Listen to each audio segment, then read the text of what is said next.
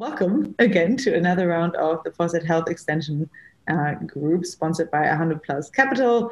And thank you so much for joining today's meeting on a topic I think that's of personal interest to many in this group, even if not directly relevant to much of kind of like, let's say, the more professional research interest of all of us, even though I think the two are really well related. And today we're going to talk about biohacking, COVID-19 and beyond, and specifically on supplements, diets, and lifestyle. And we're going to start with a quick discussion and presentation by Steve Fowkes, who will give us an intro into biohacking in relation to aging, and then with a specific focus on COVID-19. And then we'll follow with a discussion by Amy Proal on vitamin D in the context of infectious diseases. And then I think this is really kind of like just to kind of kickstart us into a discussion, because I know that many people here on this call are keeping their kind of like vicariously keeping their lists of different supplements and lifestyle changes that they're doing. So I think it would be really fun to compare notes. I know that this is a topic that usually reaches really high interest in the polls that we do at the beginning of the meeting. So I'm really glad that so many people here have joined. I know that there's probably a host of different information out there. So it'd be really, really fun to bring some kind of like light into the darkness and to compare notes amongst all of us. And let's see, I think that's all. I think without further ado, I want to kind of like give the stage to Steve Fowkes, who will present an intro on biohacking, and I'll share his new book that was already shared in the intro email to today's meeting here in the chat, and then I'm hoping we can launch into some of the discussion questions as well that were already raised in the email. So thank you so much, Steve, for joining. And yeah, I encourage everyone to kind of like be active in the chat, and I'll post some more info on you in the chat as well. So thank you so much for coming, and I'll intro you in the chat. Okay, so I'll start by sharing my screen and activating my PowerPoint presentation. Okay. Oh, I have a choice of which one I do. Okay. Yeah.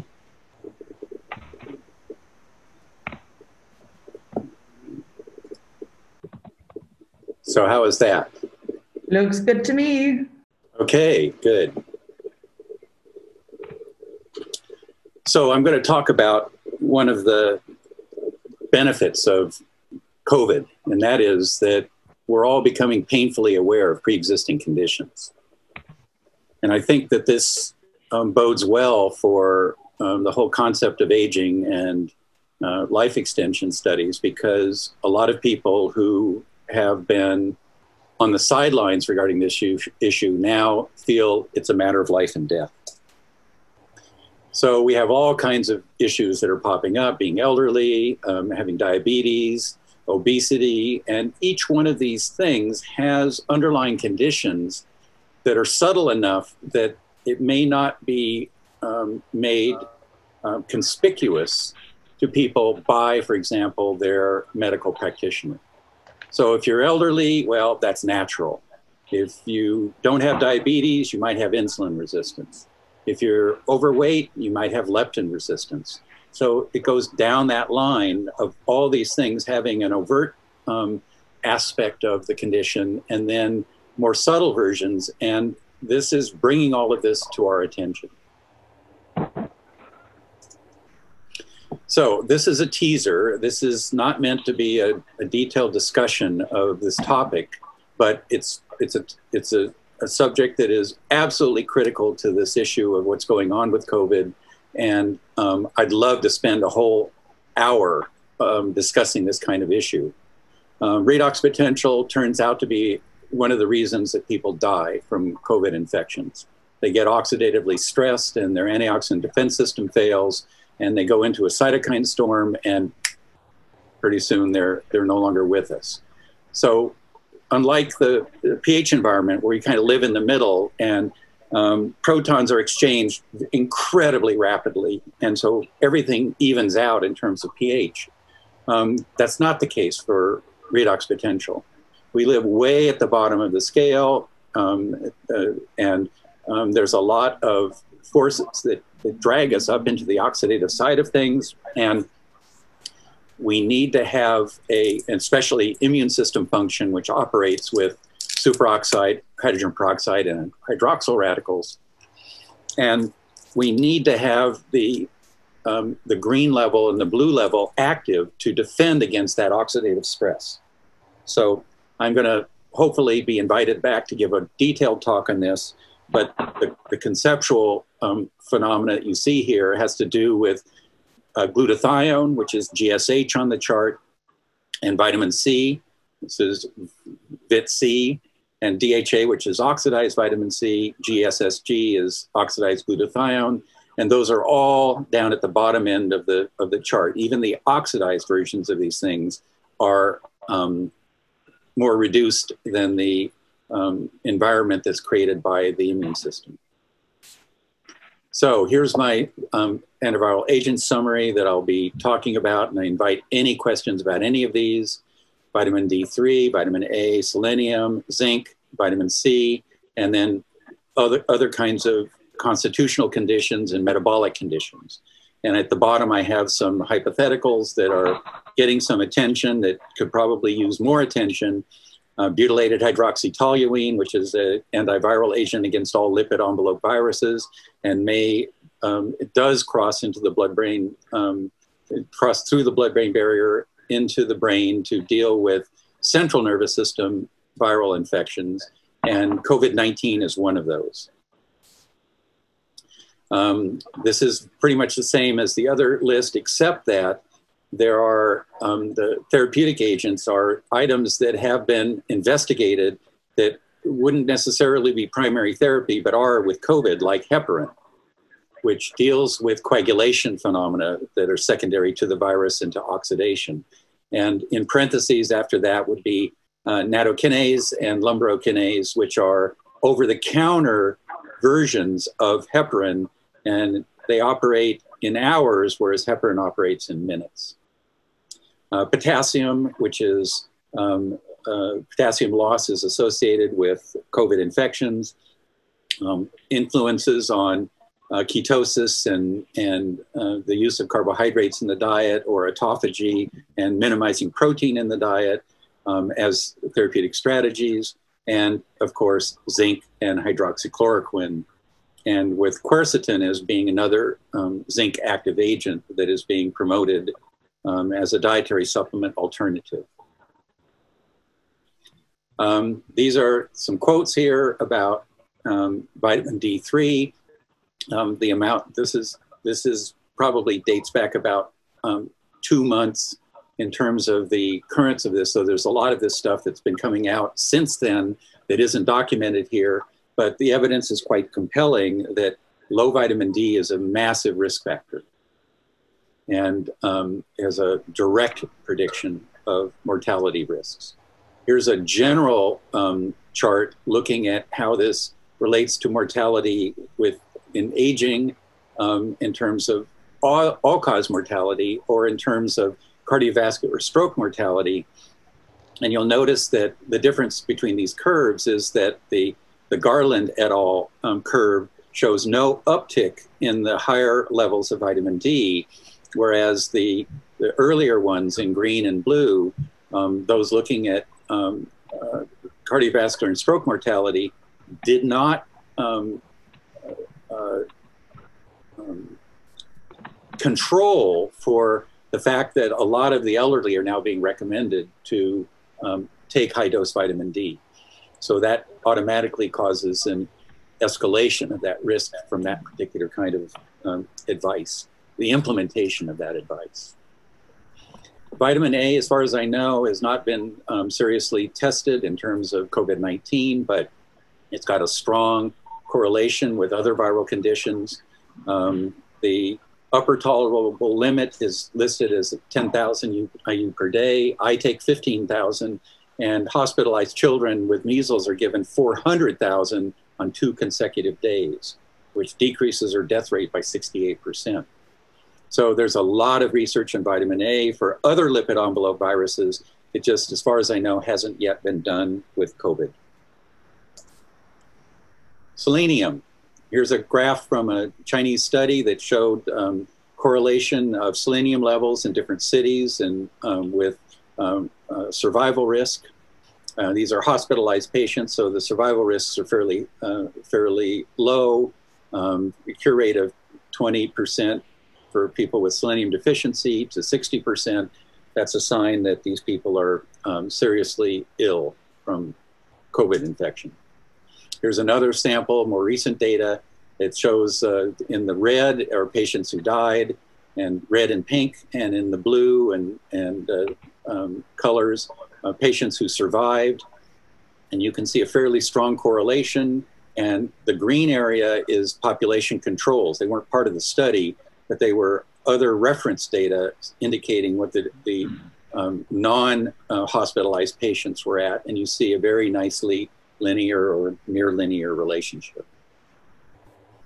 Here's another display of that showing the influence of selenium over time into the infection, where the people who survived have escalating selenium influence, and the people who died either have a steady one or a declining one.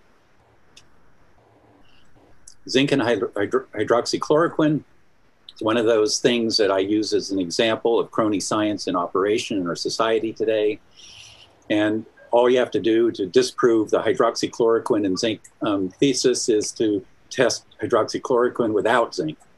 And that's been done. There's actually 4 cases where zinc was used alone. And this is an example of one where the clinical course where the dosing of it was with hydroxychloroquine, and the zinc was administered when in higher amounts at that particular point in time. So before that, this person was taking, I think it was 2 sublingual tablet or lozenges a day. And then at some point they increased it to 10 a day and started to recover. So this is, this particular person was with hydroxychloroquine, but the 3 other people reported in that study, it was zinc alone that was used. So looking at zinc and copper, we have all this positive stuff going on with copper. And the doses of zinc that were used in that previous page were in the hundreds of milligram dose range. Given that the RDA is somewhere in the realm of 15 or 20, you're talking 10 times more zinc than would normally be sustainable, or maybe therapeutic for a short period of time. And so part of biohacking this issue is, how do you sustain high dose zinc without it interfering with copper metabolism and developing side effects relating to collagen or antioxidant defense or support of thyroid hormone? And that is to actually supplement copper by non-oral route, so that the mucous membranes, the sinuses, the lungs, the digestive system can all have high zinc, but the copper comes in through a separate epithelial tissue like the skin. And I've got youngerphenotype.com here on the screen, because at least one person a week, if not more, calls me up and asks me where to get it. What's the reasoning behind that separate routes again? Say that again? What is the reasoning behind wanting to have separate entry pathways again? I still didn't get that. It was just Come again, Proal. Okay, I will try one last time and then give up. I've got bigger volume now. What is the reasoning behind the separate entry pathways for copper and zinc again, please? Oh, because they're competitive. And if you take copper at the same time as zinc, you decrease its bioavailability. That's not only just in terms of absorption in the gut, but it's in terms of the local loading effects that you get. So if you're trying to, for example, decrease gut permeability, you need the zinc to be saturating the tight junction gaps in the gut, and any copper that you take will compete against that saturation. Good question, thank you. So now to vitamin C, which is, in my opinion, the number one thing to keep in mind for COVID infections.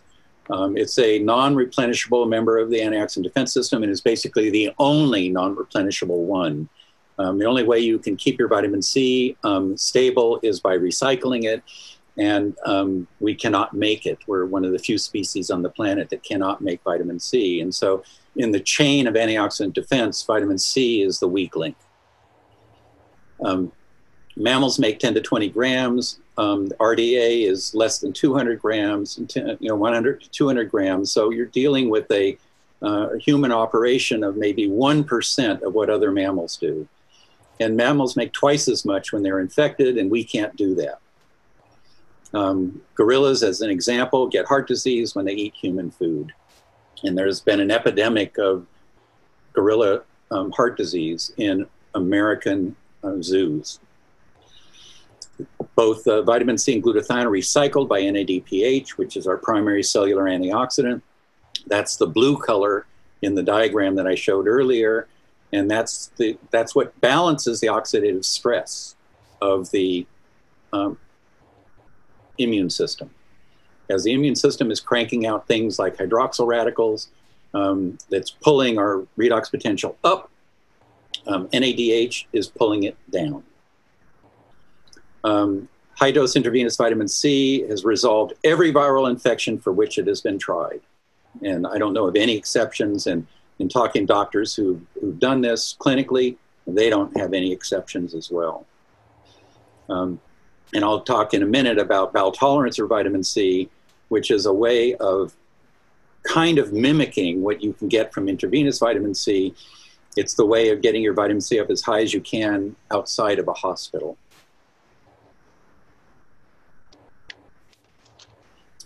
There's some vitamin C pathways where you have, if you have enough vitamin C around, the inner circle tends to operate to the greatest degree.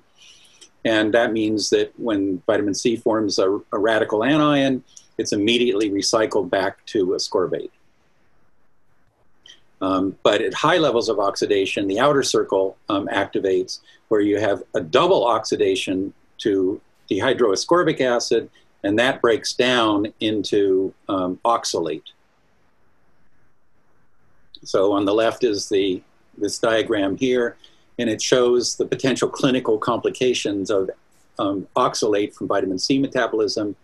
Oxalate is one of the substances that can form kidney stones, and when oxalate is combined with immune system problems and bacterial infections and an imbalance of calcium, you can get kidney stone formation.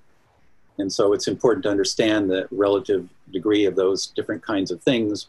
One of the clinical aspects of vitamin C is that even though this has been highly popularized that vitamin C causes kidney stones, in studies where high doses of vitamin C have been used, kidney stones are basically unheard of.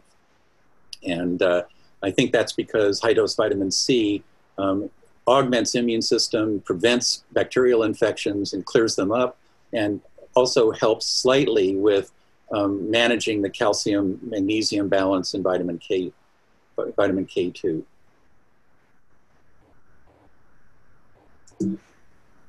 Oops. Wrong key. This is my bowel tolerance protocol to make this as easy as possible. Vitamin C absorption is proportional to the degree of your oxidative stress and the course of your severity of your infection. So basically you're flirting with diarrhea. You time your doses, start with some random time like an hour, and then you take doses of vitamin C every time the timer goes off. And if you have loose stool, you increase the time. That means you're lowering your vitamin C dose. If you do not have loose stool, you decrease the time, which is increasing your vitamin C dose. And because bowel tolerance is a moving target, you have to pay attention. If you're asleep, you just start your next dose when you wake up. If the times get too short for your convenience, if you're taking a gram of vitamin C every 9 minutes, double the dose and double the time. Here's an example of vitamin C in a therapeutic situation. This is the COVID-19 critical care group in the United States, a group of doctors who are using vitamin C intravenously. And they had multiple patients that they were treating. And here was one that they stopped the vitamin C too early in the process. And so after several days, the client, their client had fully recovered in terms of what they could observe. They stopped the vitamin C, and the C-reactive protein just spiked again in very short order. And then when they realized what was going on, they resumed vitamin C, and it came back down again. They continued it for a week afterwards, and she recovered with no problem at all. Oops, sorry. Well, the last slide, I think this is the last slide. Yes. Okay. So let's open it up for questions for me, or do we want to move on and do our second presentation? Allison? There were, yeah. There were so many questions already popping up that I think it makes sense to take them now. And then if, Amy wants to chime in and take it away with her presentation, that's also totally fine. I think Creon was collecting. Sharing. That's great. Thank you. Maybe you have to start sharing again in a second, but Creon was popping in with the first question. And if anyone else had a question that was made, that was actually addressed to Steve that he should address here, then go for it again and mark it with a Q in the chat so I can flag it. Creon, you go first. Oh yeah, I had a bunch of questions. I'll just try and do them in order from memory. So you had a list of a number of different substances that appear to be correlated or better with COVID recovery or prevention. I noticed vitamin K wasn't on that list, and I think I've seen some pretty highly suggestive stuff that vitamin K is correlated with better prognosis for COVID, and that particularly deficiency in K2 is correlated with worse prognosis. And then also there's some... Let me answer that before we go on and let you get your second answer. The reason that it's not on the list is because the list can't be, this was a 10-minute presentation and can't be on the list. It's a discussion in the book. And the problem with K2 is it's a mild coagulation agent and clotting agent. And COVID has a severe risk towards coagulation and clotting defects, and is probably tied to a lot of this end-stage organ clotting and also fibrosis. And so it's very important to do your K2 with something like heparin or nattokinase and maybe even magnesium therapy. So that's why it's not on the list, not because it's not important. It's just not primary. Was magnesium on your list? I don't recall. No, it's all part of that issue of calcium toxicity. Yeah, right. Calcium toxicity, big deal. Most people don't seem to know about. Popping calcium supplements all the time. That's right. Then, any thoughts on melatonin? There seems to be some suggestive stuff. Yes, absolutely. So just real quick on vitamin K before we move on from vitamin K. I've heard that vitamin K helps with high-dose vitamin D avoid any of the toxicity associated with high vitamin D.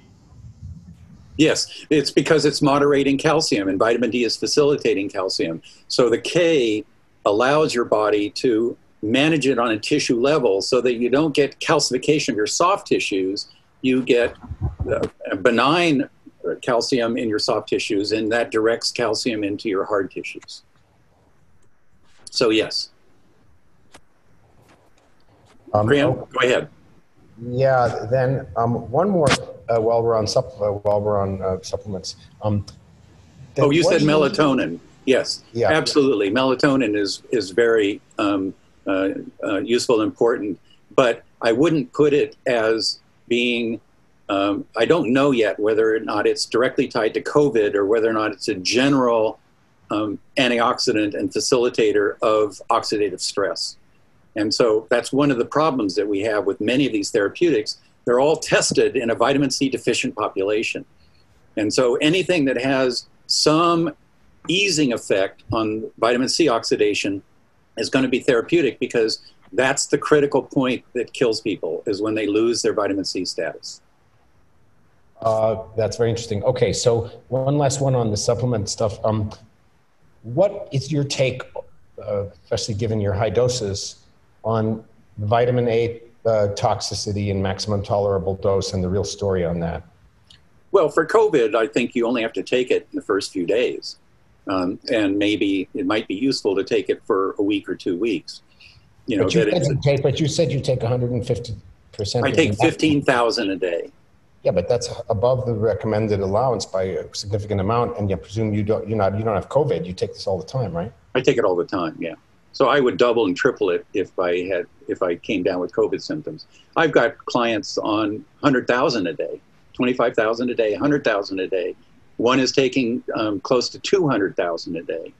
So this whole idea that 10,000 is in some way a cumulative toxin is just a myth.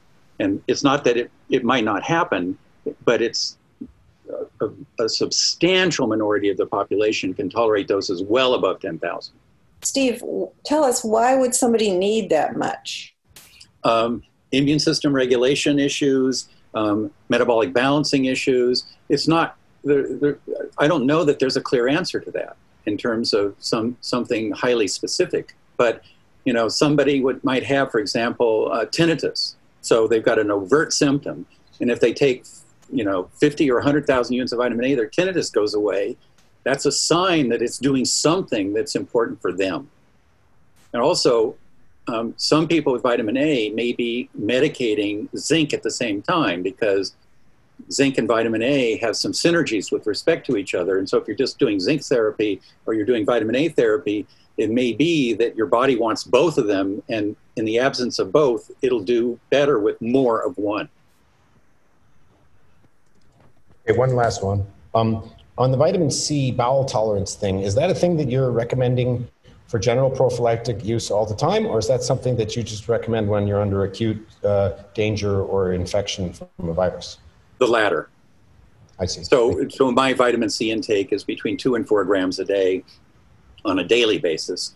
That puts me halfway between the human RDA level and the mammal standard level. Puts me right in the middle. So I'm about 10%, well, log scale. So I'm about 10% of what a cat, dog, horse, pig, cow, whatever would be having in their tissues. All right. Thank you. We had another question from Larry. Also, let me also add, flirting with diarrhea is not a lifestyle. Good. I mean, I think vitamin C, you know, is showing some benefit. I mean, Merrick's work with sepsis, although it's been difficult to reproduce, and now the Math Plus protocol has been, you know, looks very successful, at least compared to other hospital protocols. But yes, the antiviral stuff, I mean, vitamin C is, a lot of people tried against HIV and herpes, and it doesn't get rid of HIV or herpes. So I don't think it has, you know, activity against all. It doesn't, but those are chronic viruses. It's probably good against bacteria that, you know, like that. Yeah. So, I mean, it doesn't, you know, it's not against all the viruses that, you may have said that, you may not have meant it, or maybe I missed that point. No, it's useful against all lipid envelope viruses. Vitamin C is. Well, but yeah, HIV it's an acute lipid envelope, but it does work with herpes, but it's for the acute phase of herpes. So if you have herpes encephalitis, IV vitamin C will save your life. But it will not get rid of chronic herpes at all. But even BHT, that's very effective against chronic viral diseases, doesn't get rid of it either. I mean, none of the antivirals get rid of the virus. It's once you've got herpes on board, on board forever. That's correct. I mean, you know, again, it could have just been reinterpreted the way you were saying things, that it would, you know, actually get rid of some of these chronic viruses. And even the acute infection HIV, I mean, it hasn't been shown to really get rid of that, or, you know, or even knock it down, at least some, you know, some of the things that I've seen on it. But I don't know anybody who's actually done that. I did hear. I think there's some people had tried it in the 80s and things like that. There were some. I mean, there was all kinds of things tried in the 80s. The problem with that kind of work is that when they were doing the PCR analyses or the viral load, you know, antibody studies and stuff like that, they would do those every 2, 4, 6, 8 weeks, and they would do the vitamin C for days. And so, if you're not looking at it in the time frame of the actual presence of high dose vitamin C, you can't see the effects. Yeah. And I mean, Merrick stuff, but I mean, it hasn't been reproduced, so that's been some of the problem. I mean, they've tried to reproduce in Brazil. They tried to reproduce it, and he claims they waited too long, and maybe that's the case. But again, I think, you know, it had a lot of, press and things like that, but it just hasn't, worked itself out with sepsis. And part of that is the dose. The Merrick protocol, he says high dose protocol, but it's not even slightly. You can get higher vitamin C levels taking vitamin C orally. There's no need to resort to IV when you're doing doses of 12 grams or 6 grams or even 24 grams. But that was the protocol before, but he dropped it to 12. And at that point, if you're burning through your vitamin C that fast, it's not going to work. Merrick himself lost 2 of his elderly patients because he had a limit of 24 grams a day that he wouldn't go above, or at least he says that he didn't. But for some of these people who have so many pre-existing conditions, you have to give people 24 or 50 grams 2, 3, 4, 5 times a day in order to handle that oxidative load to keep their vitamin C from collapsing. No, it's just really tough to do studies on this when there's, no strong commercial interest. We've seen protocols like famotidine and Celebrex that look like they work all the time too, but, to get a trial, and then if you do a little inhalation steroid or something now, that looks good and, at the right time, I guess. But it's really tough to do this stuff. And there's always caveats, with the studies, but but it's a real issue that there's no inexpensive way to do good. Yeah, so herpes would be an example that I would consider to be more of a chronic kind of viral condition, whereas influenza, that would be an example of one that's pretty much always acute. And even though you might have low levels of influenza titers on a regular basis, an extended period of time, and it might fluctuate up and down depending upon when you're smart and when you're stupid. The whole, typically a flu infection would be a few days to a few weeks. And vitamin C, intravenous vitamin C, is incredibly effective in shutting that down in the time frame of the IV infusion. I had several long discussions with Cathcart, who probably treated 2,000 patients with intravenous vitamin C. And he told me stories about people who were coming in with, high fevers and flus, and he would put them on the chair, give them an IV drip, and then they'd start during the drip, they'd start talking about going out and getting one more run that same day.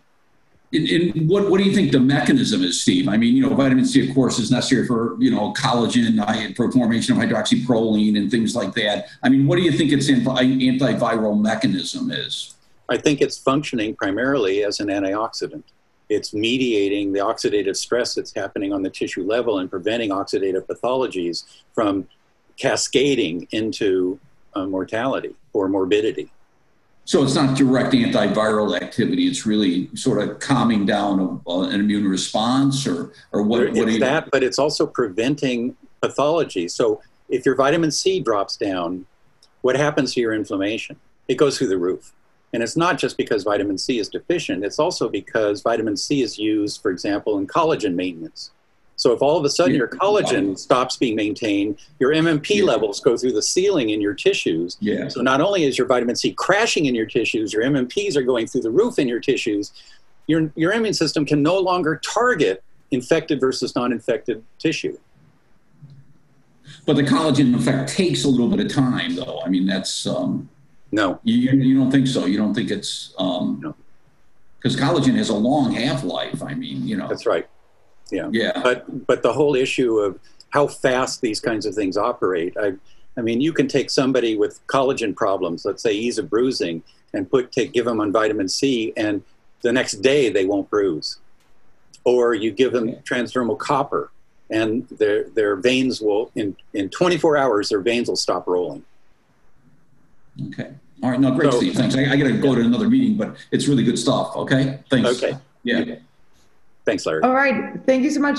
Sonia, was your question meant for the video discussion, or was it meant for the chat? I just want to make sure that we have all potential questions covered before we move on to Amy. Sure. Yeah, we can ask it. My question about how do we know if the vitamin D, so when you were giving your presentation, you were talking about how people with low vitamin D and low selenium levels had issues, but maybe they just have bad diets and they have low levels of everything. I mean, how do you sort that out? Well, if you just look at the distribution of vitamin D levels and selenium levels in the population, you can see that this is not a rare thing. I mean, but maybe a lot of people just have bad diets. That might not be rare either. You know what I'm saying? Like, how do you know it's vitamin D? Yeah, people avoid the sun. They may want white skin. They may think that sunlight will give them skin cancer. I mean, there's all kinds of reasons why people will do those kinds of things. And selenium is found in certain plants and foods to different degrees, depending upon what soil your food is grown in. So, for example, one of the popular recommendations for selenium is Brazil nuts. And Brazil nuts and Zika nuts are concentrators in South Africa and, in South America and Africa for selenium. If the soil has selenium, the Brazil nuts will have it. But an individual Brazil nut can have 200 micrograms of selenium in it. If it's grown in the Amazonas region, and other ones can have less than 20 and maybe even 2 milligrams if they're grown in another region of Brazil. So the issue of how much selenium you're getting is not something that you can predict by what you're eating. You can't tell looking at a Brazil nut how much selenium it has. Wow, so I'm eating way too many calories, maybe for no benefit when I eat the Brazil nuts. Or you're getting borderline selenium toxicity from eating the recommended 6 Brazil nuts with 200 micrograms in each one, and you're in the top 1 percentile of selenium. I think it's better to be in the top quartile. And so that means 3/4 of the population have suboptimal levels of selenium. And for vitamin D, it's probably 80% of people have suboptimal levels of vitamin D, depending upon whether you pick the 30 to 40 as your target zone or the maybe 40 to 55 as your target zone. In that situation, maybe it's 90% of people have suboptimal levels. So when you're looking at the issue of life extension and optimizing lifespan, it's not an issue of diet, it's an issue of optimizing each of the factors that you can identify as being relative to your survival and sustainability of your health. Can I ask a follow-up question to that then? I don't know if hopefully no one asked this because I walked away for a second, but how do you know what the optimum levels are? I mean, like Carl did this big write-up on vitamin D, and like there's, I guess the levels of vitamin D that have been recommended have been wrong because of some mistake. And like, how do we even know, right? I don't know that you can. I mean, if you look at clinical issues for yourself, you might be able to make some kind of determination if you've got a system that's complaining to you. So if you have, let's say, joint pain, well, a lot of different reasons you might be allergic, reactive to solanine and nightshade vegetables, but you could have a copper deficiency. So if you do have joint pain and it's bilateral and you put topical copper cream on one knee and not the other knee, and the pain goes away in that knee and remains in the other knee, that pretty much diagnoses what's going on as being a copper deficiency using yourself as a control. Right. But optimum is still an open question. You put copper cream on every day, you put a teaspoon on, you put a finger dab. I mean, that's an entirely different question.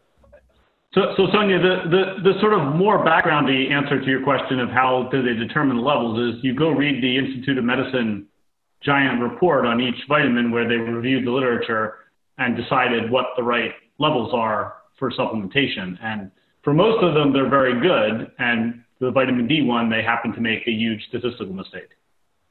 Well, there's an emerging medical technology that's going to make a lot of this testing obsolete, and that is wearables. And so a lot of aspects of what we do will be able to be fed back to us through all kinds of performance parameters that can be converted, you can get a data stream from by a wearable. And if you have issues with coagulation, for example, and you take K2 and your coagulation goes through the roof, you know, okay, that dose is not okay for me, for you at that particular point in time. But if you were to up your vitamin C and take nattokinase on top of the K2, maybe that would be no longer a limitation on your performance. So right now, we're kind of we're kind of stuck with what I call one-time tests. These are tests that are stable over the course of time. And therefore, it doesn't matter whether you get tested in the morning or noon or in the evening. If there's going to be an abnormality, it'll show up. And those are things that are just stable and unchanging over time. But life is dynamic. Life is about rhythm. Life is about ebb and flow of different processes. And if you have a perfectly damped system, you're not going to live very long. And so that's what wearables give us, is the technology to measure those things that are dynamic, that are actively changing on a regular basis, and then develop a whole new kind of medicine relating to correlations between all those different mobile factors. Yeah, I'd like to just second one thing about that, which is that, you know, once I started wearing a continuous glucose monitor, everything changed for me. You know, that's just one example. Grant, can you lean in a little bit closer to your microphone? Thank you. I said once I started wearing a continuous glucose monitor, everything changed for me. I mean, I don't wear it anymore because I learned what I needed to learn. Well, perhaps you can share whatever devices you recommend here in the chat. Yeah, but you found out that your glucose wasn't stable and it was reacting, and that gave you, you know, hour by hour, minute by minute kind of data that you couldn't get access to by finger prick testing or by going to the doctor and getting a fasting glucose test in the morning. I think the topic of what devices and which things we can get in real-time feedback on is a whole other topic that is very, very interesting. And I completely agree with you, Stephen, that it's just super, super important, and exactly agree with John that it will change everything for each different thing. And some of them are harder than others. But it's getting a little off topic for today. Yeah. Please share any recommendations that you have here in the chat. And thank you so much, Steve. I already had a few requests for your slides, so if you want to share them, that would be amazing.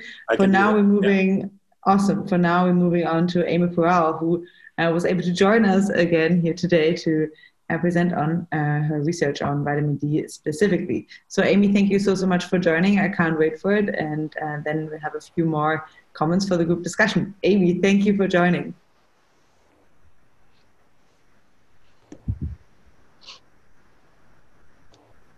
I think you're muted. I can unmute you if you don't mind. Everyone hear me now? Yep. Perfect. All right, now I'm going to share my screen, and I am going to go to, oh my gosh, Keynote. Okay, and here, and play. Okay, can everyone see my slides? Super, yeah. Awesome, okay. So, I was told to talk for 10 minutes, and the topic of vitamin D is something I spent 6 or more years on as part of my graduate work. So it's hard to condense into 10 minutes. So my goal is to give you a very basic overview, and then hopefully you can follow up with questions.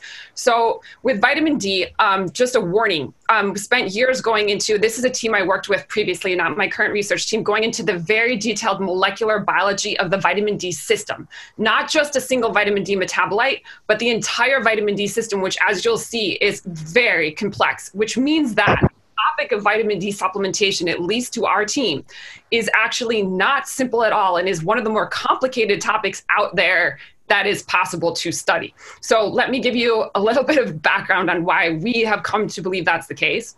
So, okay, we know, and again, I'm going to say that I personally have found the topic to be oversimplified.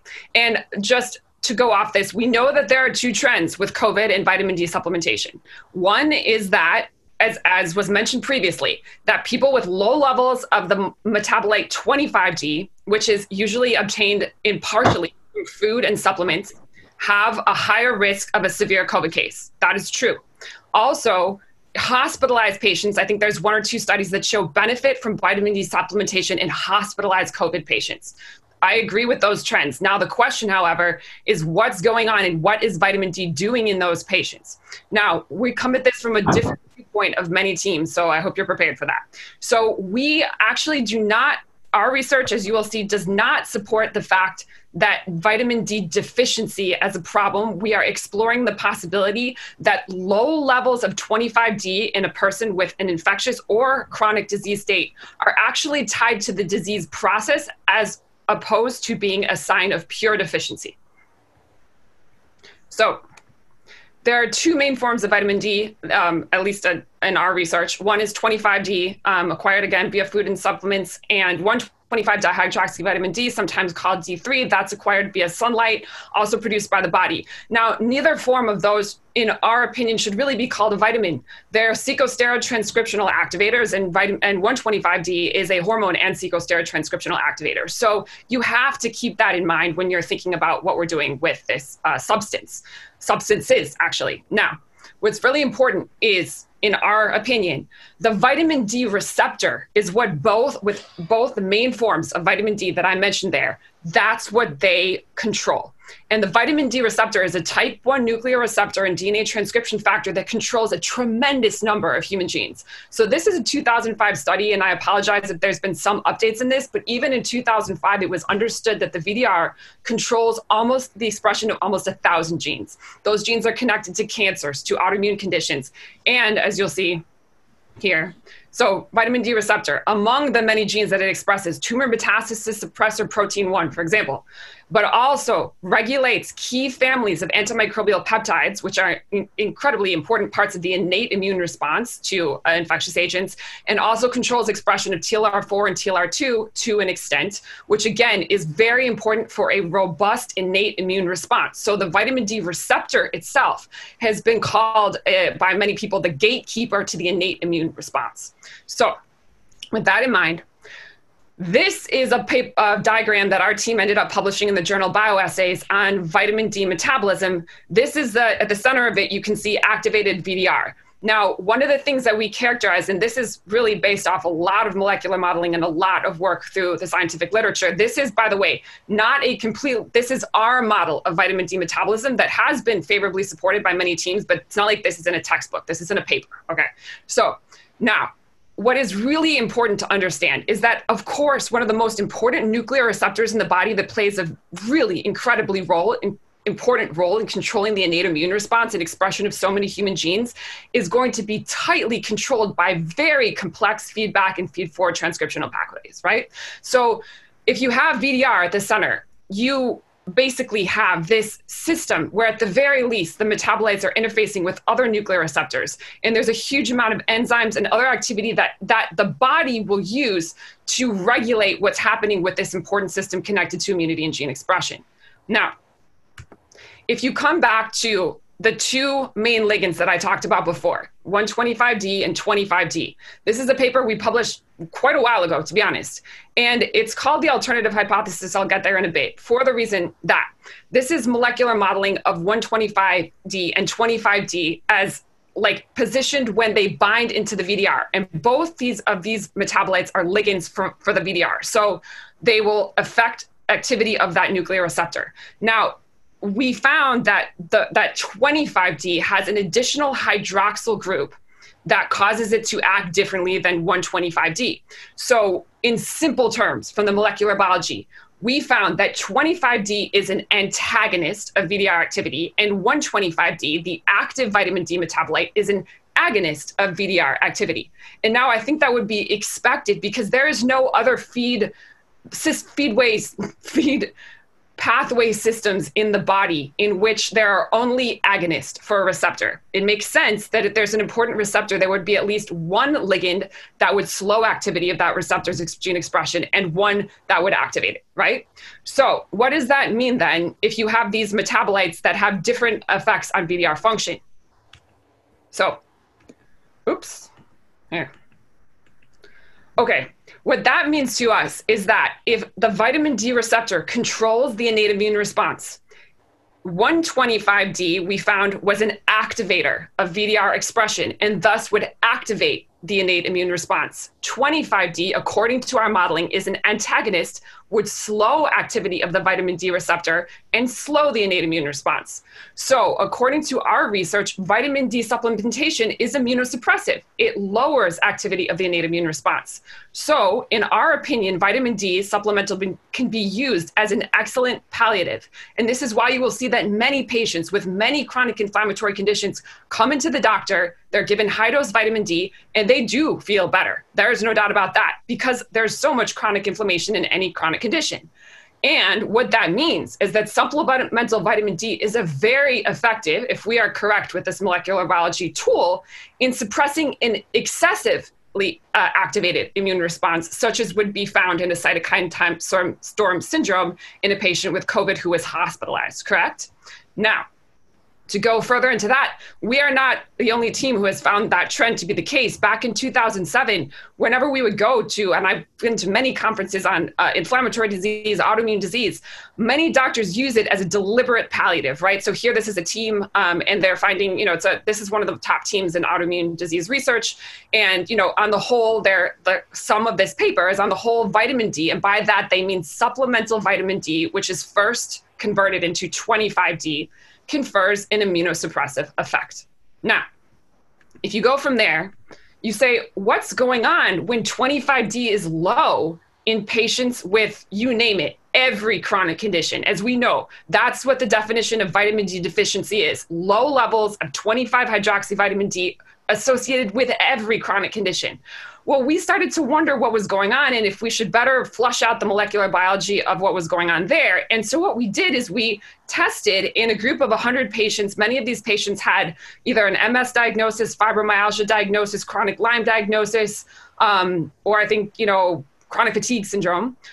We tested not just 25D, but also 125D in such patients, which is never done, which is seldom done, I should say. At the time, it was almost never done. And the sad reason for that is when I ask doctors, they tell me that the Quest test for 125D, for example, Quest Diagnostics, is really expensive, and thus they choose not to order it. So it's not really not ordered for reasons other than certain financial reasons. So what we found, as you can see, is that in this cohort of patients, at least, people who had low levels of 25D tended to have 125D levels that were well above range. So now when we have both metabolites in this picture, is that deficiency? Because we actually have one metabolite that's low, but one that's very high. So what does that mean now? So what we began to wonder is, are the low levels of vitamin D that we're noticing, the 25D form, is that indicative of some form of modulation of the vitamin D system, as opposed to being just a strict indicator of a deficiency of a so-called vitamin, right? So we began to pursue that hypothesis a bit more. And what we did is we realized, as at the same time, we were studying the role of persistent pathogens in the development of chronic conditions like MS, like Alzheimer's disease, which, by the way, has been further substantiated by this point in time where that topic is really ongoing at the moment. So persistent viruses like the herpes viruses and enteroviruses, even pathogens like Borrelia, Mycobacterium tuberculosis, how these persistent organisms in many cases can contribute to many chronic inflammatory diseases. And what we began to find was a very interesting trend, which was that most pathogens that have been studied in this capacity can produce proteins or metabolites that interfere with VDR, vitamin D receptor activity. So here's an example. Epstein-Barr virus encodes the protein EBNA3 that binds directly into the vitamin D receptor and diminishes it. In simple terms, it slows activity of the vitamin D receptor. And of course, what that does is, in simple terms, slows activity of the innate immune response. Now, if you think about that, that is an amazingly intelligent pathogen, I realize, survival strategy, correct? Because if you're a pathogen and you can create a protein that just regulates the receptor that controls the immune response that would otherwise target you, then you are much more likely to be able to better persist in that patient. So we found, if you look at the literature now, this has been further substantiated.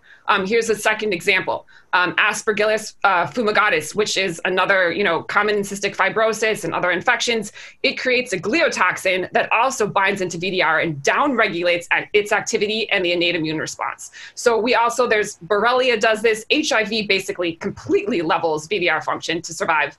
I'm trying to think of other ones. MTB does, cytomegalovirus. So there's many examples in the literature in which these persistent pathogens, which are actually very common in the human population, are having a dramatic effect on the activity of this receptor that's really critical to proper activity of the human innate immune response. So we went from there and said, okay. Too early for COVID-19? It might. I think it would be really cool to study COVID in this capacity. To see if it has any direct effect on VDR function would be a great question. So, and I don't know if anyone's doing that yet, but we should. So, yeah. Okay. So we ended up writing just multiple things on this, and including this chapter, by the way, just if you guys want for future reference, that sort of ties together some of the work we were doing. And we were proposing that, in simple terms, let me get to the next slide. Okay. Now, what may be according to our research, what may be interpreted as vitamin D deficiency is the following. If you have VDR function and the activity of the VDR nuclear receptor is compromised either by the activity of a persistent pathogen or by other, you name it, chemicals, anything in the body that might be able to impede that receptor function and thus the innate immune response, what happens is that, okay, VDR expresses CYP24A1. That enzyme, it then can interface with what's called the PXR nuclear receptor. Sorry, this molecular biology is complicated. PXR then controls the level of vitamin D. Pre-vitamin D I'm going to the top of the diagram. Pre-vitamin D is converted into vitamin D. And then an enzyme, CYP27A1, is necessary for the conversion of vitamin D into the 25-hydroxy form that impacts the VDR. So what we found is that when VDR function is compromised, there's less expression of CYP24A1, which affects PXR activity, which then impacts activity of CYP27A1. And the final thing that happens there is that less vitamin D is converted into 25D.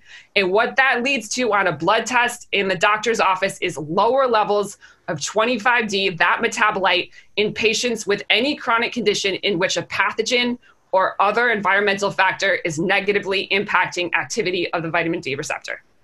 So we began to think that in patients with low levels of 25D, perhaps the levels were not indicative of a vitamin deficiency, but were instead indicative that those patients were suffering from a more large inflammatory disease process that could involve persistent infection. So then what this means to us in terms of COVID is, does this mean that when we see low levels of 25D correlated with a higher risk of COVID severity, it simply reflects the fact that patients who have more underlying conditions that are tied to the activity of persistent pathogens, which is, by the way, most conditions at this point in time, are more likely to have severe COVID cases because it's reflecting a more substantial chronic inflammatory disease process. And furthermore, if our modeling is correct and 25D slows VDR function, then could hospitalized COVID patients be benefiting from supplementation because it actually mitigates the cytokine storm? So what that suggests to us is that vitamin D needs to be used very carefully in the treatment of disease based on stage of illness. Our work suggests that in early stage disease, you would not want to supplement with vitamin D because that could inactivate the innate immune response over time. However, if you got to later stages of COVID where the immune system response was exacerbated, vitamin D could be a valuable tool in toning that down. And indeed, I'll get back to that slide. There's been some studies, for example, this one in COVID, where a team looked at, overall T cell function and different regulation of vitamin D, but they found that overall genes this is going to get complicated. Vitamin D was a good substitute for dexamethasone supplementation. And the forms that come into this paper, it's too complicated for me to explain at the moment. It is worth noting that our previous work, which taps on the work of another research team before us, this is molecular modeling, we previously found that 125 hydroxy vitamin D and dexamethasone have really similar binding affinities for the alpha thyroid receptor. And that goes to a second topic that I don't have time to talk about, which is that when 125D, the active vitamin D metabolite, rises above range, it can bind into many receptors like alpha thyroid that it would not normally bind into. So there's other flow-on effects of vitamin D modulation that impact basically most nuclear receptor function in the human body. So there can be many correlations between vitamin D activity and drugs like dexamethasone. So that's it. Let's see, I'll go back to this. I do want to point out that if we are on the right track, most randomized controlled trials that have been done on vitamin D supplementation for any condition have not found that vitamin D supplementation is beneficial over the long term. So there is short-term palliation with patient symptoms, but the long-term outcomes have not held up. This is, for example, an RCT that actually just looked at bone health in older women, and women had an increased risk of fracture over the long term, as would be expected if vitamin D supplementation was immunosuppressive, as opposed to some sort of panacea in which it just helps you somehow all the time. And also, you can look at any RCT, depression, cancer, you name it. The trend in terms of benefit does not hold into the later stages of disease when the more profound effects of immunosuppression via high dose use of vitamin D would manifest. So that would be my takeaway, my summary. All right, great. Thank you so much. Carl, would you like to make a few comments? And then we have a question by Creon. Let's see, I'm going to try to unshare. I want to say a couple things about the vitamin. So I've studied extensively the literature that's come out this year that specifically examines vitamin D and COVID-19. And I'm very curious to hear Amy's take on a couple things. First of all, and the two things that I'd like to hear her take on, I'm just going to list a couple things and I'll turn it back over. So historically, pre-COVID-19, it's important to note that the Institute of Medicine, when setting the RDA for vitamin D specifically for bone health, examined the literature and made a statistical error in 2010 to 2011, which was published. Corrections for it were published in 2014, 2015, that showed that instead of 600 IU per day, the correctly calculated amount would have been something like 8,000 IU per day, or on a bigger data set that they came up with later, 6,000 IU per day. So that's one piece of background. And then, and that was nominally just for bone health without considering the other potential benefits to health. Then in 2017, there was a big meta-analysis of all of the RCTs on respiratory infections by Martineau, published in BMJ, which examined 25 RCTs and showed that vitamin D had a beneficial effect at mitigating respiratory infections, at least for the ones that showed daily dosing, not large bolus doses. At least for the patients that had low starting levels. And then there's a preprint, in case you haven't seen it, there's a preprint just released a month or so ago, which expanded that study to 40 RCTs and also showed benefit. Okay, so now moving into the COVID-related things, there are several things which you can see my one-pager for that show that there's a causal link. It's not just correlation, and so it can't. The relationship between low D levels and bad COVID-19 outcomes, which Amy, you seem to acknowledge, at least for the anti-inflammatory effects. There's a lot of interesting data that just everyone should be aware of that shows that it's potentially causal and not just correlative data. There's a Mendelian randomization study that shows, for example, that African Americans in the US have much worse overall load relative to other ethnicities the farther north you go in the US, which doesn't really have a good, easy confounder explanation. And there's also a causal inference model by Davies et al., which is very, very compelling. There's one Singapore hospital that did a timed intervention study. It wasn't a randomized controlled study, but it was a temporally controlled study, but that was pretty low end. But most importantly and interestingly, just a few days ago, there's a new randomized controlled study of hospitalized patients, giving them vitamin D, and it was not too small. There were 26 untreated patients in the control and 50, I think, treated patients. And of the treated patients, 2% of them had to go into the ICU, and of the untreated patients, 50% of them had to go into the ICU. So that's somewhat compelling. So I guess the high-level question, Amy, is would you support the notion that vitamin D supplementation should be used on all COVID patients who reach the level of being admitted to the hospital? Yes, I think that vitamin D should be studied more in a hospital setting for its ability to palliate inflammation in a way that is similar to a drug like dexamethasone. Yes, absolutely. Would I don't you recommend know vitamin D as being less, dangerous than dexamethasone?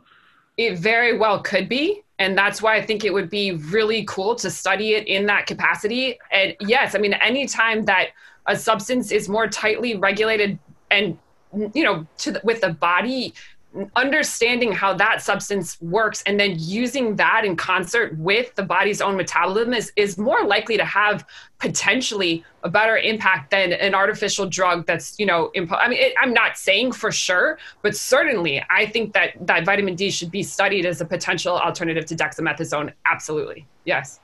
Also, Leslie, did you see that there's a preprint that shows that the calcitriol specifically has direct antiviral action against the SARS-CoV-2 molecule? No. So I haven't seen that. So there's a couple of things you brought up now. And so one thing that I have to say is that when you look at that diagram that we made of vitamin D metabolism, you can see how everything from stage of disease to, all kinds of variables in an individual patient are going to affect how those feedback pathways are functioning. So there really isn't some set, like everyone should take, in our thing, everyone should take this exact dose or everyone's in this place because everyone, and this is personalized medicine. Everyone has, either a certain pathogen load that's already affecting VDR activity, or they already have other issues with, related nuclear receptor function that's going to impact how the vitamin D system works. So overall, it's probably, we should be looking at vitamin D as, first of all, on a personalized level, as opposed to, in my opinion, we'd be better to move away from an RDA kind of overall. I don't think we should treat vitamin D as a vitamin. I think we should treat it as a sequesteroid transcriptional activator. And I think it would be, if you think of another nuclear receptor like the estrogen beta that I was showing there, and you think of the ligands that affect estrogen beta, or let's say the glucocorticoid receptor, which is also a nuclear receptor. If we said, people should take androgen, as a supplement, because it's low on your test or something, people would be like, hold on, what? So I do think that we need to impose, every time that we say the word vitamin D, we should say sequesteroid transcriptional activator and potentially hormone vitamin D.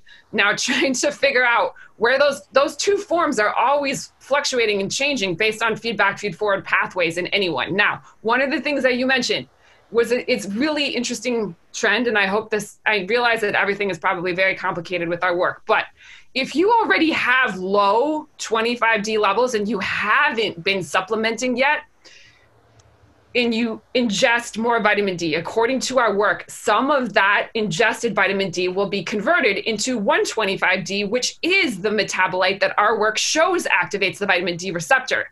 So in those cases, if you start with a low level of 25D, you can use that in the moment to increase 125D, which could potentially have an immunosupportive effect. So in you mentioned a paper that found that people who had low levels of 25D to begin with were more likely to benefit from some supplementation. And I would agree with that. And that's because it's more likely to convert at that point into the 125D form that could be an agonist, right? Now, the other thing is that, and people say this all the time, another trend with that is like, yes, vitamin D was used, for example, in the treatment of tuberculosis, back in the day. And that's the same thing, is if you're low in vitamin D to begin with, some of the ingested form or the form from sunlight will be 125D, which can activate the VDR. So there's a point in infectious disease where if you have the right form, like 125D at the right level at the right time, you can improve immune function. The question is, does everyone, have that going on? And if you've already been supplementing, are you going to get to that point? And contrary to what I realize is the main, drive at this point, our research suggests that no, if you've already been long-term supplementing with high-dose vitamin D, you're no longer at a point where that's going to work for you. It sounds like the logical consequence. Of your. Sorry, go ahead, finish. No, that's it. Just like This is great research. It sounds like the logical consequence of your research is that given how expensive it is to treat any COVID patient in hospital, there is just no excuse not to do both the 25D and the 125D tests on admission to every COVID patient. Yes, I really actually think that every patient who's seen by doctors normally should have both those tests done on them. I've tried back in the day when I was really doing this work, tried very hard just to get that message out, which was measure both metabolites. And it's still not done in the clinic. And I absolutely think it should be. Why would you not want information on the two, you can test both forms. Why would you not want that information? That ratio, the way those two, that ratio is where you get the most information from. So yeah, no, absolutely. I would think that both metabolites should be tested. Is there any other way to assay the direct activity level of VDR? Yeah, that's a tough one. So one of the problems that we had is that mice, murine models, the vitamin G literature can be complicated because of the fact that murine models are poor models for VDR. Unfortunately, vitamin D receptor function diverged millions of years ago in mice. And so the murine or mouse innate immune response is controlled by like a nitric oxide system that is not tied to VDR, and VDR in a mouse does not express most of these innate. So unfortunately, a lot of teams, which makes sense, don't read that literature and do a lot of work in mice that can become confusing because the VDR in a mice isn't controlling the same genes. So that's one problem with the literature. And also in vitro work is fine, but any in vitro model is tough because you could see in that diagram that what we're interested in, at least, is how these metabolites can also impact the other activity of other nuclear receptors or other related, signaling pathways. And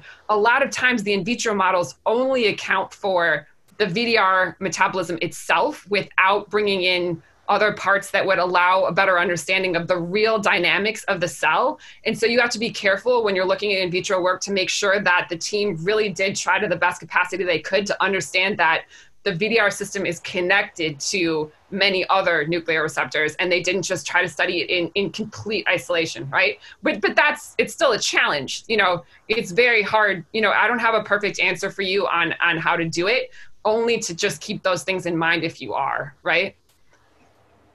Yeah.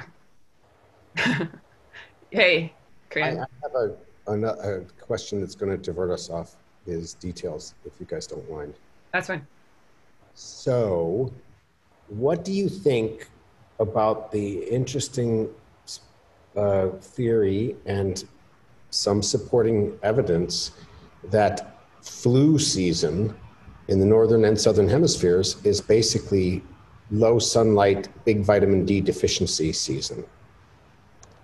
No, unfortunately, I'm not sure that is totally on the right track in my mind. I think that what you're seeing might be, other potentially, again, we come from the perspective of persistent pathogens being involved in the underlying conditions now that are connected to, for example, even flu risk, in the sense that COVID is not unique in that if you have an underlying condition or any kind of, poor immune system going on already, you will suffer more from any acute infection, any infection you get, whether it's influenza or, whatever, right?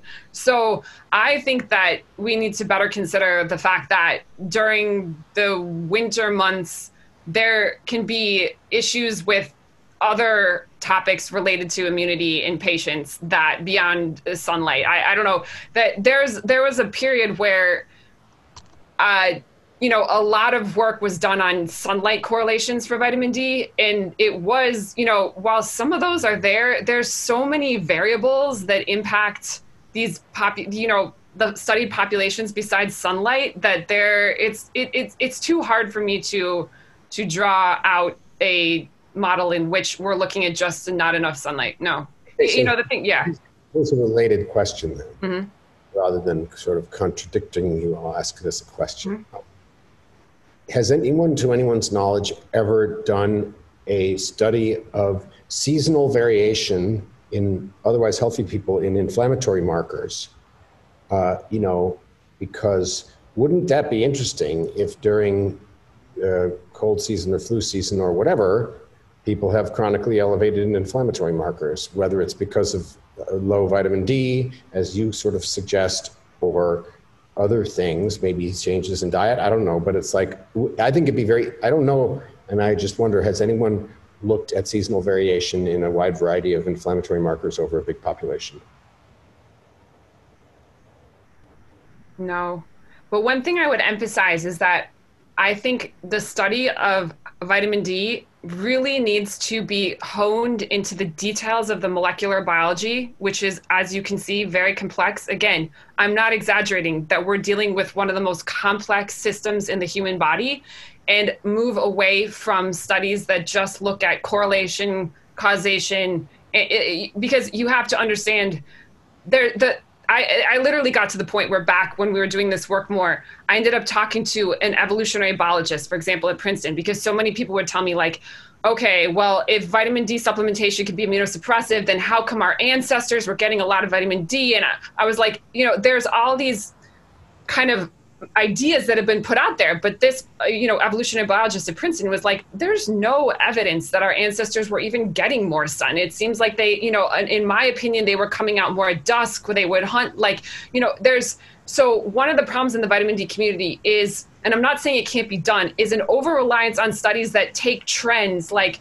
sunlight and this and try to correlate, as opposed to just looking at the very specific molecular biology of what the different vitamin D metabolites are doing in a given patient. And I do think, so while I think that's interesting, the number of variables that can happen in the kind of study you're talking about could be huge. And that's the only thing that worries me is like it could be done, but just correlating, inflammatory state with vitamin D status and stuff. The thing is, what I'm talking about is, and I'll just end with this, is the possibility that we're, in a way, confusing cause with effect. That we're not talking about deficiency as we are talking about, like a low 25D is less of an indicator of a vitamin D deficiency than an indicator that there's an underlying inflammatory disease process at work. And so what we really need to do to better flesh out whether that could or could not be the case is do studies, again, that focus on the molecular biology as opposed to the cause and effect associations, because that doesn't help us understand the directionality of what does what. But yeah, I don't know. But thank you. Totally on board with you, totally agree with you.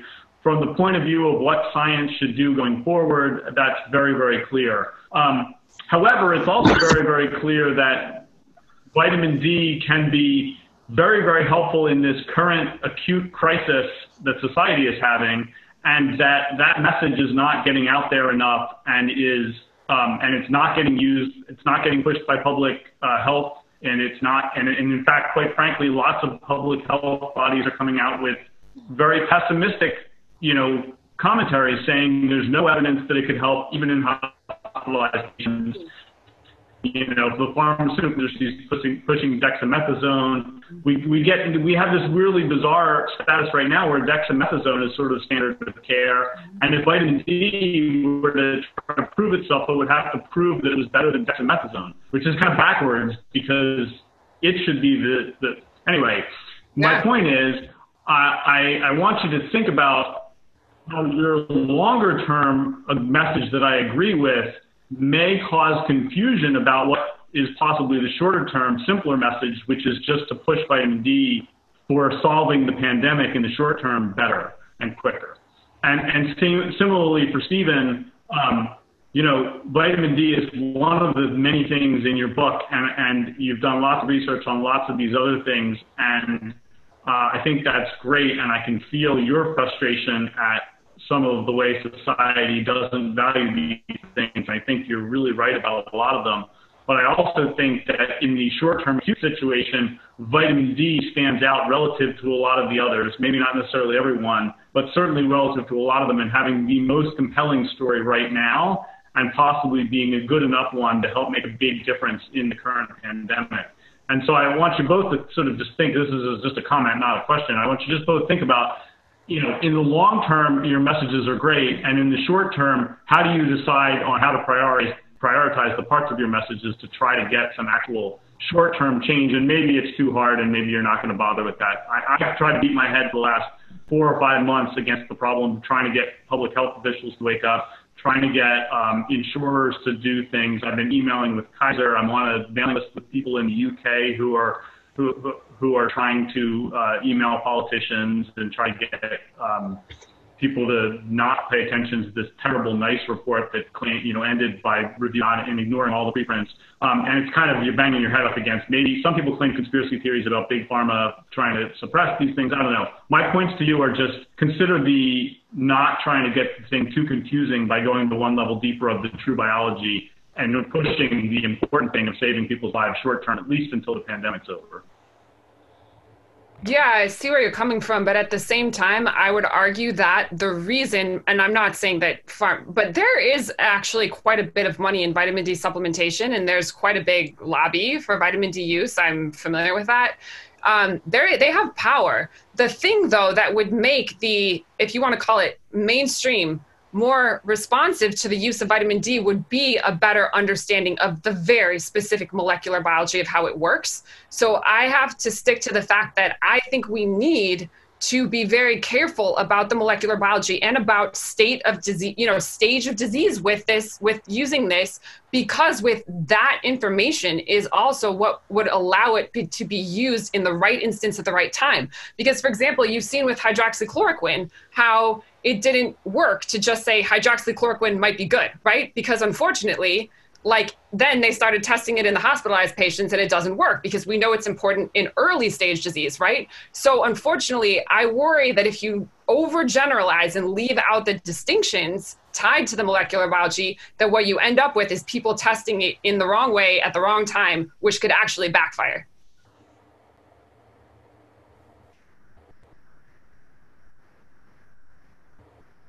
I think Carl is frozen, unless he's speechless, which I doubt. No, there he is. So in the one specific thing, for example, I think you're very credible. I think you should be shouting from the rooftops and advocating that all hospitals upon admission for COVID-19 should be testing both 25D and 125D. But you do have to be careful that if you shout that a lot of people are going to look at that and say no, where they might have said yes to just testing 25D. Or just giving, or maybe instead of shouting they should be testing any of those, maybe you should be shouting that once they're in the hospital, they should just be given these supplements to prevent the cytokine storm. I don't know. Totally. I mean, I, first of all, am not shouting anything about vitamin D at the current moment, because you can see that what I face is that if I try to explain why you should test for 25 and 125, I have to then give this incredibly complicated explanation that I'm not even sure I fully did well, here. So the problem is a regular MD goes, why? And I go, well, the vitamin D receptor is at the heart of the innate immune response and control. One of the problems with vitamin D is that it's always easier to accept the simple arguments for why we should do something. Like, okay, and I'm not saying this is wrong, but someone goes, you should take it because of sunlight. And doctors are like, got it, which is fair. But if you go, look at this complicated molecular biology, they go like, I know, and so so I just have been staying more quiet, because what I would like is for more teams, and there are some out there, to try to replicate some of our work, which they are. There's a team at Karolinska, and I'm trying to wait to see if we can get more backup on the molecular biology before I shout it too hard, because I have to be able to, really back my statements up with, specificity. So, but I if someone asked me, over the overall trends, I would obviously say that I think that, especially the fact that 125 or, supplementation could be used to substitute for dexamethasone, absolutely. I would say, please study that more now. All right, that's a pretty tangible action item for folks to be pushing. Thank you so much. I know that Steve had to drop off for his, I think, 5th Zoom call today or something. So thank you so much to Steve, not here anymore, and you, Amy. It was really, really, really fantastic to have you both on. I know that a few people are dying to get their hands on your slides, and I'll follow up with you and Steve afterwards, and let us please know if there's anything that you think we should be specifically doing apart from the action item that you just mentioned that would be helpful on this front. Thank you so much for sharing. Cool. No worries. Thanks for listening. Okay, awesome. Alrighty, then I'm going to follow up with the rest of the group. I already talked to Isabel, Creon, and John, who were willing to postpone their presentations until next week. And I know that you can look forward to a variety of really good docs there. I'm going to open up a breakout room for those who want to continue to stay on. Thank you so much. I think you did a fantastic job, Amy, at laying this out in sufficient detail while it also being a super complicated topic. So thank you so much for bearing with us and for thinking that that is worth it trying here. Okay, thank you so much. I'm going to open up breakout rooms right now, and I'm going to follow up with an email to all of you. And I'm also going to later share a little survey on what dates and times work best for everyone, because I'm realizing that we're moving things. And for that time, I just want to follow up with what's actually best for everyone when to meet. So be prepared to have a little survey. And yeah, so for now, I'm going to open up a breakout room. Thank you so much for joining, everyone. And I see you all again next week. Bye.